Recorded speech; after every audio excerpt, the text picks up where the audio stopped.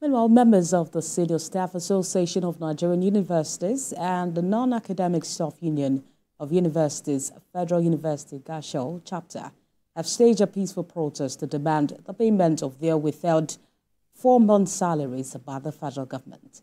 They're appealing to the president to come to their rescue. Correspondent Michael Oshoma has more details on that, but we'll bring you more of that in subsequent bulletins.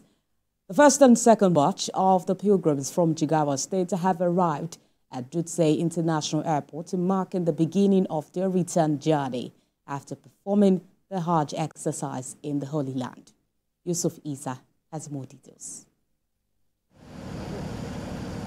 After a successful Hajj exercise, the Jigawa State pilgrims have returned home, marking the end of the spiritual journey for 1,296 pilgrims who performed the Islamic rites in Saudi Arabia.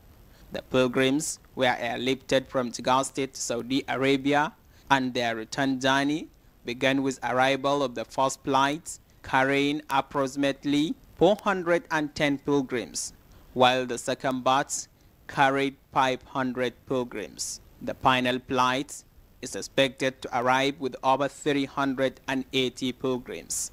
Upon arrival, the Nigerian Immigration Service conducted screening on all pilgrims to ensure a smooth process.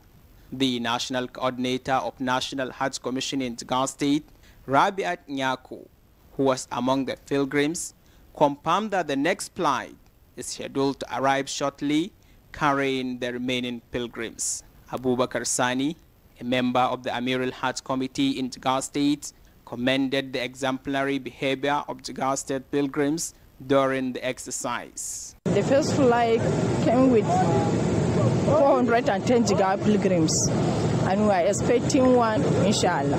The conduct of Jigawa pilgrims, among other pilgrims in Saudi Arabia, and the conduct of the Hajj is something remarkable.